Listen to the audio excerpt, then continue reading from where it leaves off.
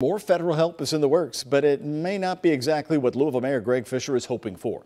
Today, Senate Majority Leader Mitch McConnell was at Norton Brownsboro Hospital in the East End, thanking healthcare workers and touting the CARES Act.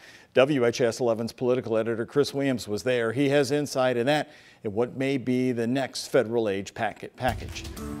Senate Majority Leader Mitch McConnell said a sign that things are starting to get back to normal was being able to have an in-person news conference here at Norton today. It was the first time he'd done one in Louisville since early March. So it's good to get out of the house and good to get out of Washington. An open-air news conference, mask in hand when social distancing, was the prescription from hospital officials who thanked the Senate Majority Leader for a $43 million dose of financial medicine when they needed it most.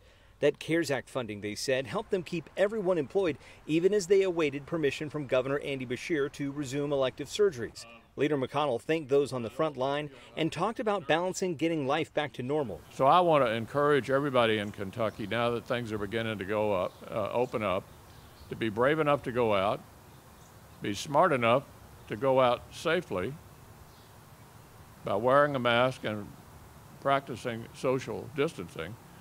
And if you're in a certain age group and have certain pre-existing conditions, maybe you ought not to be going out. And in describing an unusual time in D.C., where Congress pivoted from partisan impeachment to bipartisan passage of that aid package, he admitted that mistakes were made, like the unemployment bonus he says is hurting small businesses.